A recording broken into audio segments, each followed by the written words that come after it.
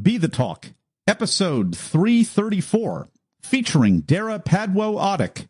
Welcome to Be the Talk. We go behind the talk 7 days a week for tips and techniques to help you change the world. I'm Nathan Eckel, and a talker myself. I'm interviewing others who change the world with their talk. You can too, even if you've never given a talk before. Let's get started with today's show. We are live with Dara Padwo-Audick. Dara, are you ready to talk? I am ready to talk. Dara Padwo-Audick's genuine passion for telling impactful stories has taken her around the globe. Dara is the series creator of 2 nonfiction series, She's Got Grit and 650,000 Hours, and the series producer of the fiction series, Vizions of Rock. Dara Padwo-Audick, welcome to the talk. Thank you for having me. Your talk is called Inspirations from Bhutan, and it's like, I look at that, I'm thinking, Bhutan, that's near Mount Everest somewhere, but it's a very, very small country, and for sure I'm going to get it confused with Tibet or one of the other countries on the map right there. Am I really? You're absolutely in the right region. It's right next to Nepal. Okay. And right beneath Tibet. So that's why.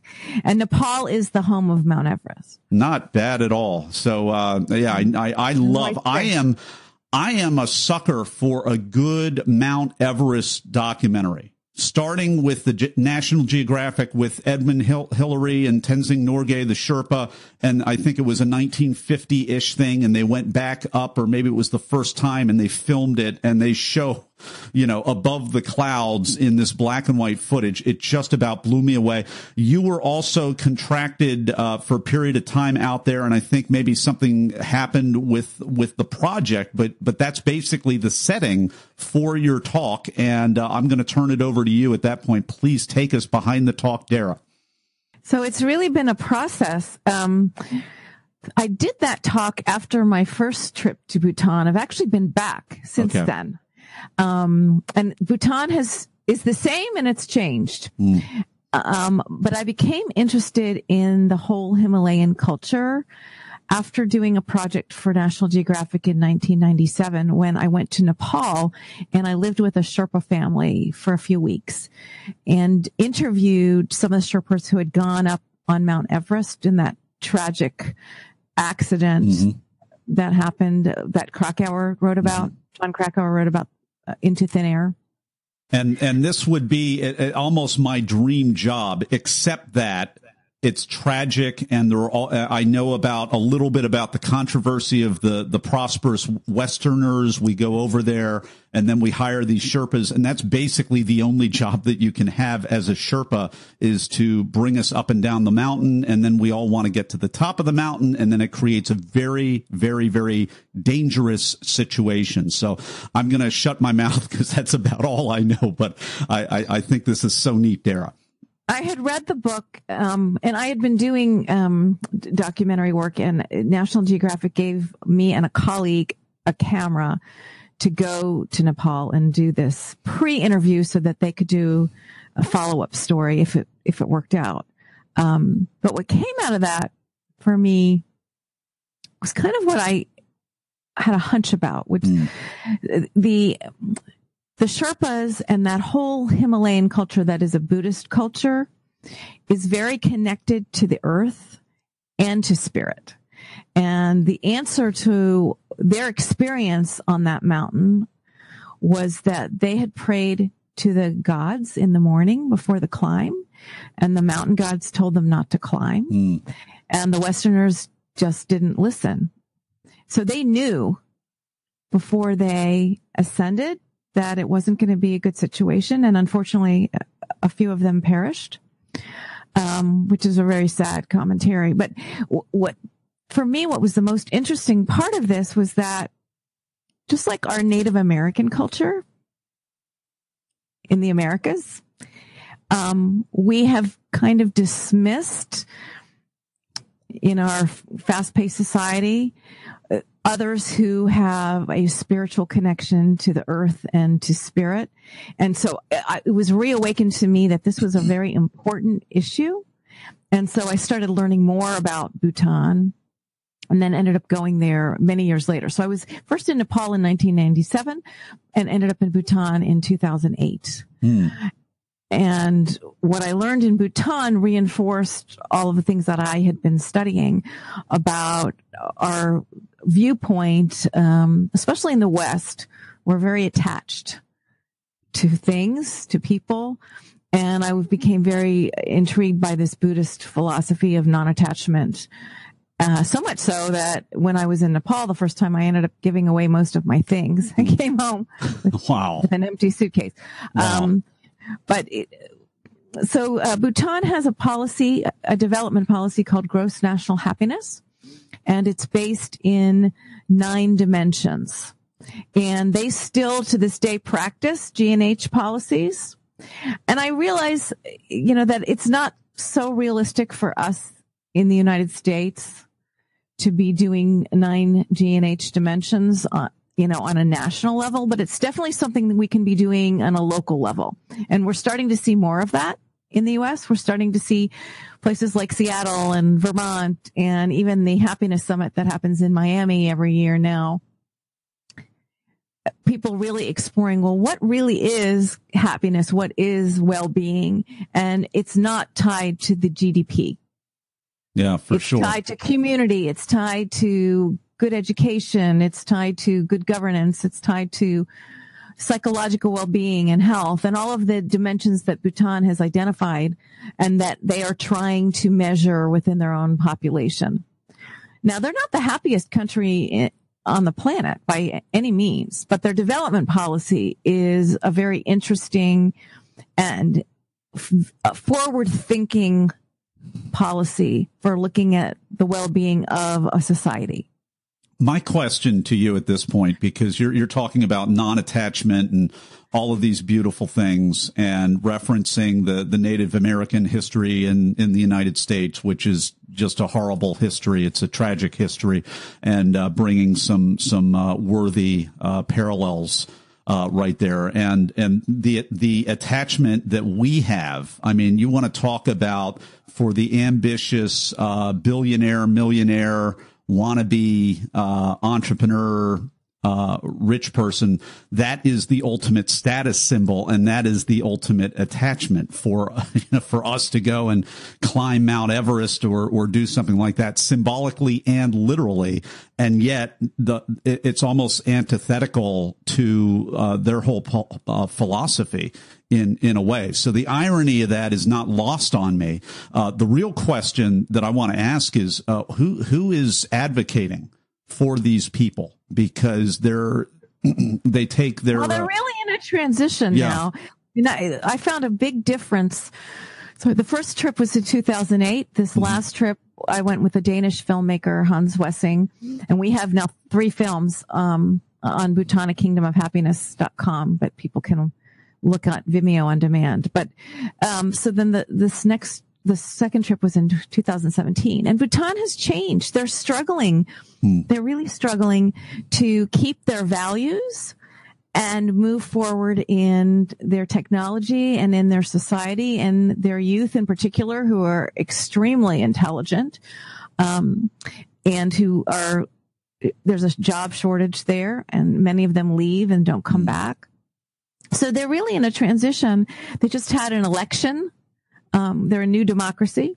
So they just had an election, and that election has a lot to say about a country that's in transition. But one thing I do know, and I know this from my Bhutanese friends, that because they are so deeply rooted in their Buddhism and in that Buddhist philosophy, they will transcend. They will transcend because of their non-attachment and because their belief in the innermost wisdom of all sentient beings. Ultimately, they will transcend. And I know this. How has these trips, how have they impacted you? Obviously, you gave all your stuff away on the return trip, so you've been profoundly changed. It's obviously more than just giving your stuff away on the return trip. What was the most profound impact for you, Dara? For me, I try to do this in my work now, and I'm not always successful, and in my life. But for me, we need to be connected to our values, and we need to understand that our values are what drive us, and that we shouldn't operate, and we're not going to be authentic if we operate from a place that's not connected to our values. And so what I see in Bhutan is that no matter what they're doing, because of their philosophy and their religion, they try to stay more connected to their values by being present, and their meditations and their prayers keep them more present, if that makes sense. Absolutely. And we've been enjoying this conversation with Dara Padwo-Audick. Her talk is called Inspirations from Bhutan. And we're going to hear more from Dara in just a moment when we pivot over to you, Talk Universe, in the Blitz Round. Hey, Talk Universe. I hope you've been enjoying today's episode with today's guest. But you know what? Many people want more than that. Many people that listen to Be the Talk actually want to give a talk. And if that's you, you're not alone. Listen to the rest of this podcast.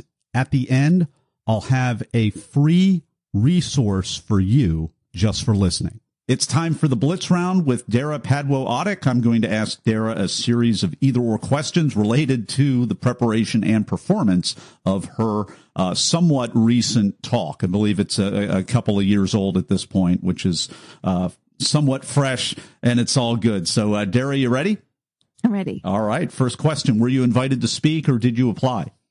I was invited by some friends who were setting up a first TEDx at Lizard Creek. And where is Lizard Creek? Because I saw that. That's the only Lizard Creek talk that I have seen. Is that a neighborhood? What is Lizard Creek? It's a neighborhood in North Carolina. It was a beautiful place. And the Lizard Creek community was just beyond generous.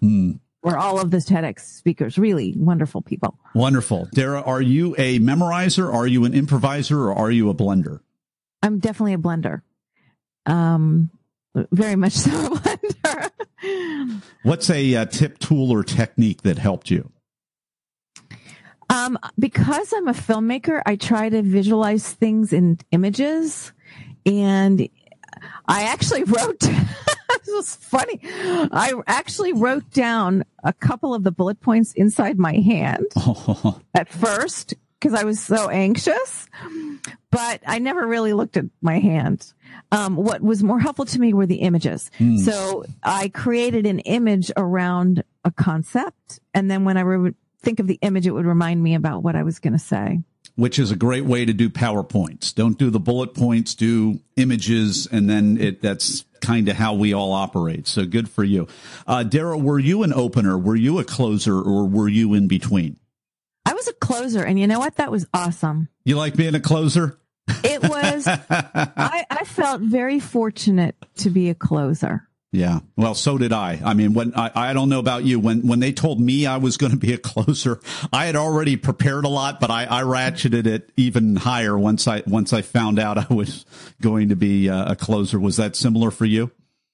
It makes the day longer because you're watching everybody, but it also gives you a chance to change things if you feel like you need to change them.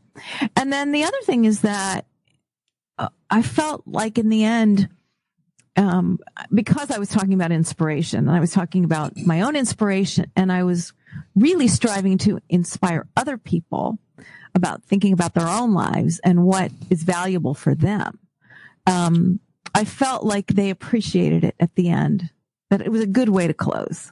I got a great reception at the end. It was very nice.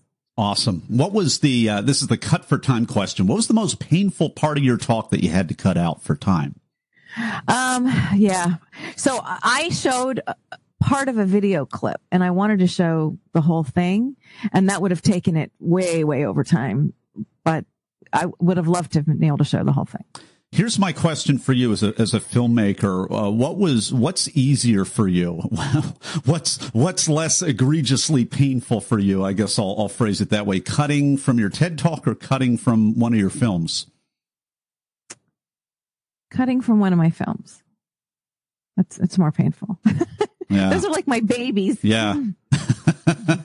But similar. I mean, you understand. I mean, you got time is time and priority is priority, and it is what it is. My last question for you, Dara, what was the most unexpected, strange, or just plain weird thing that happened during or right before you spoke? Oh my gosh. Now I have to remember. If it was,